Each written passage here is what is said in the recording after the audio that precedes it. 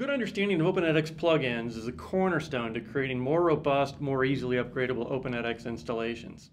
In this video, I'll quickly summarize 26, let that soak in for a second, 26 coding techniques that will make you a better OpenEdX plugin programmer. So put your thinking caps on.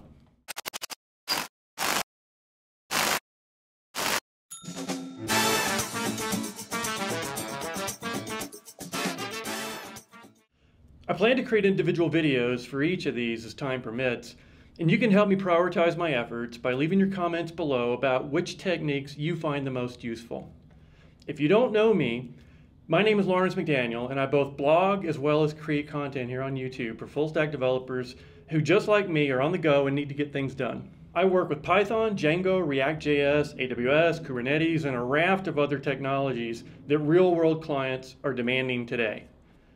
I freely share what I know so that hopefully you'll never make the same mistakes that I did, and so that sooner rather than later, you'll be on the road to becoming a full-stack developer too.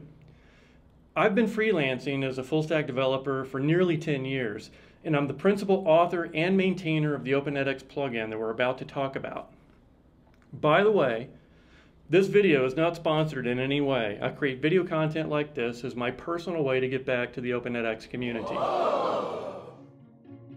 I hope you find it helpful, and if you want to see more videos like this, then don't forget to hit the like button below, and separately, subscribing to my channel definitely helps with the YouTube search algorithm, so please do that as well. Okay, let's get into it. Keep in mind that the overarching goal of an OpenEdX plugin is to provide you with a means of customizing the functionality of OpenEdX software without actually changing any of the source code that was published by the OpenEdX product team. To that end, this plugin presents an amalgamation of real-world code running on real platforms that I created for real clients to solve real problems. I'm going to show you snippets of pure Python, Django, select third-party libraries of interest, Mako, and lots more.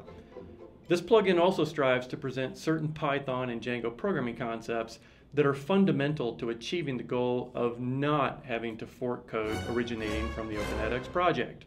This includes concepts like the OpenEdX plugin architecture itself, Django REST framework, Django signals, Django middleware, and also elementary Python concepts like working with Python virtual environments. You can install this plugin in any OpenEdX installation version Juniper or later, regardless of how it was installed.